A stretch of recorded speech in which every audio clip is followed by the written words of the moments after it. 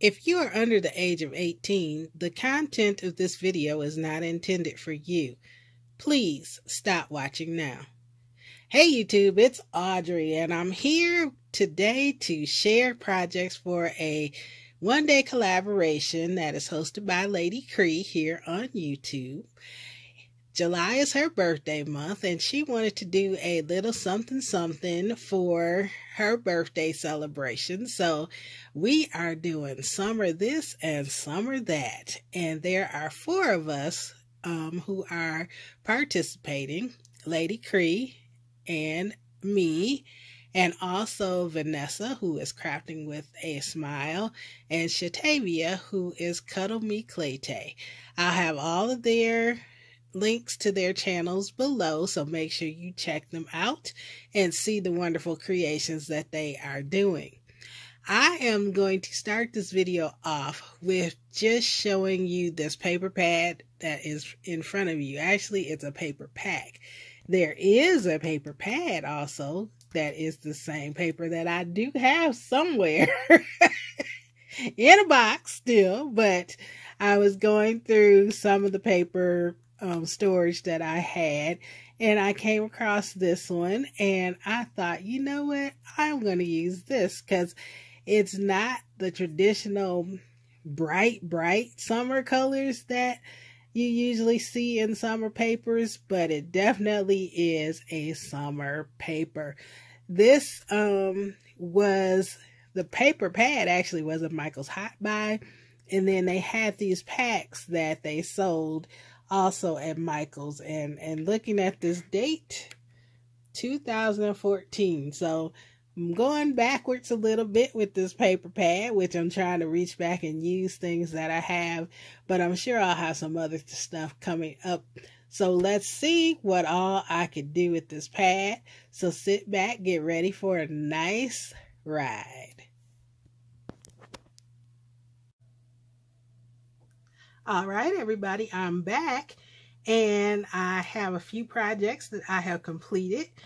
I wanted to show you that out of the paper, I have one 12 by 12 sheet left, and there were 12 by 12 sheets in here. And then I have, I think it's 7 pieces that are 4 by 12 that I'll probably make some cards with, slim lines or 4 by 4s or 3 by 3s. And then I have one that's 8 by 12. And then a couple other little scrappy pieces, but yep, I pretty much killed it, and I will kill the rest of this so that I will have totally used it all. Then I used this Paper Studio bling that I got on clearance at Hobby Lobby, and I used several of the rows of gold. Excuse me. I used a couple pieces of this bling from Dollar Tree. I used several dies out of this pack. This is an old set that I got from Peachy Cheap. It was before they started labeling everything Cocoa and Reno, but I've had this one several years now. So I used a few pieces out of that. And then this is the Cocoa and Reno, which comes in this cute little bag, subscription for, I think this was the month before last, and it's called Sunny Days, and it has some word dies in here that I used. This is a diamond press slimline die, and I used this piece right here and 2 of the words. And this is a auto ship. They started off with just one initial package, and then every 2 months for a year we get another set. So I think this was the first auto ship one. Second one just came actually yesterday.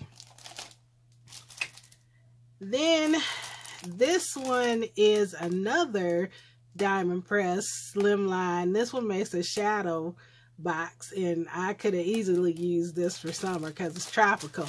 And this one is another auto ship too. but there's stamps in this set, and I used a stamp out of here.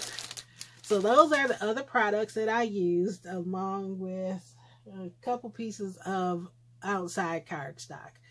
So first of all, I have this card that I made with that Diamond Press Sunray die. And then I used Sunshine and Miles out of, that was also from that die set. This is where I used all of the bling. I did use it in other places too, but this is where I used most of the bling. So that is this card, and on the inside I used another of the dies, and then I used that stamp from the shadow box set that I said I used the stamp from, and it says have a sunshiny day. So the back just has my stamp in an orange color, and I also use that orange, it's quick dry ink from Spectrum Noir to stamp on the inside. So that is the card. So that's the first thing that I made. The second thing that I made is a little folder, and this little folder opens up, but it says sunny summer days, and that was from the current, or the recent Coco and Reno set. So sunny summer days is what it says. I added some more bling around because it just was a little too plain for me with just those 3 words. So I added bling to emulate the bling on the card. You open it up, and it holds 4 tea bags, 2 tea bags on each side. And I made pockets that are have a depth to them. So after I show you the next project, if you want to stick around, I will tell you how I made the pockets to go in here. So, and then the back, I just have this, keep this Audrey Petite Long, made it just for you. So that is the second project. And then the third project is something that I saw Rosa Kelly do the other day, and I wanted to do it.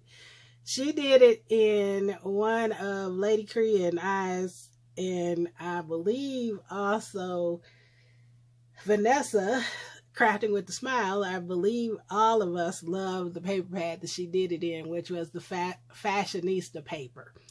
So I took the ideal and the concept, and I added a few more pages to mine, but it is a mini album.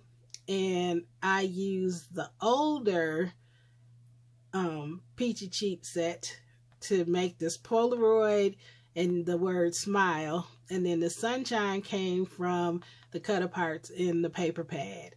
And then the sun also came from the same set with this Polaroid and the smile. And I just added a little dimension to the sun. Not sure if you could see that, but it cuts the center out, and then I put the center up on foam. This is the side. It is just the scored side, but chipboard covers wrapped, and this is where I had to use another piece of cardstock, which I also use the orange cardstock here on this card and on the inside. I had not planned to it. This was not going to be the front cover. This was originally going to be the back cover. I had a piece that had smile and some graphics on it, but instead of gluing it, I was trying to tape it with double-sided tape and then add some glue, and that didn't work. You could see right through it. It was bumpy, so I just glued the paper totally on, which is what Rosa had said in her video on how she did hers, and I'll have the link to that particular tutorial below. So this is the book, and then it opens up like this. And then this page I left blank. I'll probably put some type of cut-aparts. I do have some cut-aparts here left that I have not used yet. So I will probably use those depending on the pictures. I need to get the pictures because this whole set is going to, I have an aunt who does not do Facebook, Instagram, any of that kind of stuff. So all the other people in my family do, and they get to see pictures, and she never gets to see pictures of her family members. So I am going to print out pictures. I have ordered them. I just haven't gone to pick them up yet, but I will have pictures in here for her, and then some of that tea that I'm sharing that I got actually from Ginger, who's Ginger Panna here on YouTube. So the unique thing about this album is that it has pop-up pages. And you can see here, as you open it, as I go back, you have a pop-up. And this one says, love ya. And I didn't do one on the first page because I'm going to have probably a note about to my aunt here and maybe an initial picture. So then I will work pictures around the pop-ups, but the pop-ups I put in different places. And then on the second page, I have another pop-up which says, be happy. You can see that. And then those are the only two that I have put something on because I have added pop-up places for these other ones. And see, you can see there's the pop-ups. But I'm probably going to add pictures on there instead of the cut-aparts.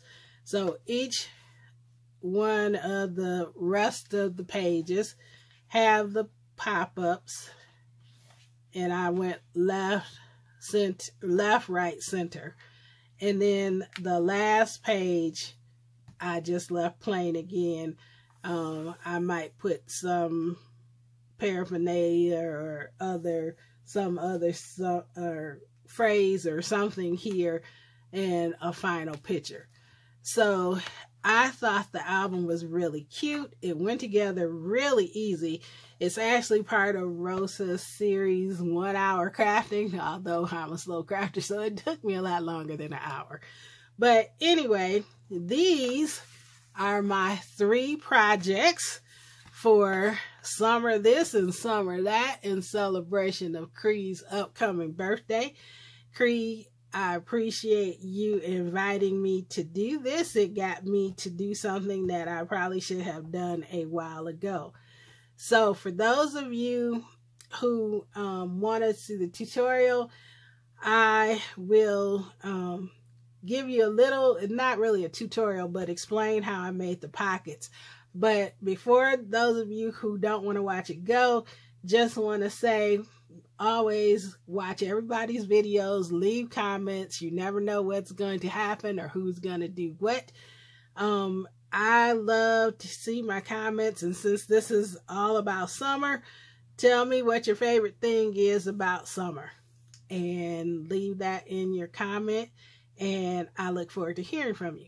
So I'm going to move this over right quick and then just show you simply how to do this. Now, what you need to do is you need to determine how wide you want your pocket, how tall you want your pocket, and how deep, how thick you want your pocket. So in this example, I want a 4-inch pocket that's 4 inches wide, that's 2.5 inches deep or tall, and that's 1/2 inch deep. So what you need to do is you determine your pocket width, which is 4 inches. You determine your pocket height, which is 2.5 inches.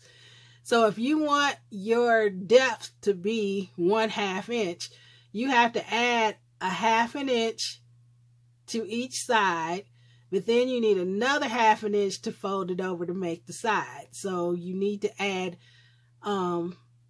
double what you want your depth to be. So I want my depth to be 1/2 inch. I add another 1/2 inch.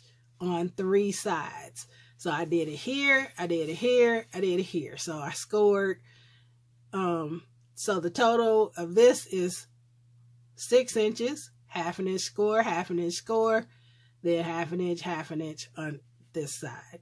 And then the depth is the 2.5 plus the 2 halves. So 2.5, 3.5 is the total depth. So this whole thing is 3.5 by, it's 3.5 this way by 6. So you don't really need these pieces here. So basically you would go ahead and cut those pieces out.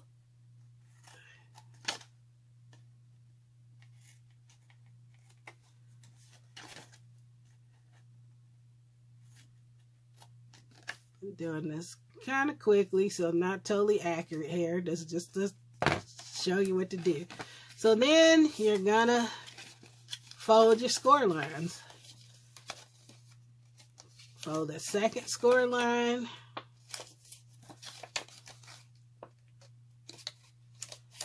So now what you have is your pocket depth.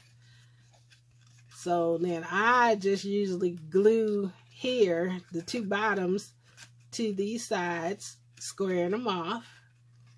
And then once you glue it, you have your pocket, and you just glue your pocket onto your surface. So that's exactly what this is. This is the pocket, and I just glued it in there. And that's how you make it. So if you need to rewind it, I know I kind of went a little fast, but I'm sure a lot of you might know how to make it already, but there might be those of you who don't and would find that interesting. So that was just a little tidbit. But anyway, I again thank Kre for hosting this and inviting me to be a part of this challenge. Everybody have a great and fabulous Sunday and a great and blessed week. Thank you so much for watching. Bye-bye.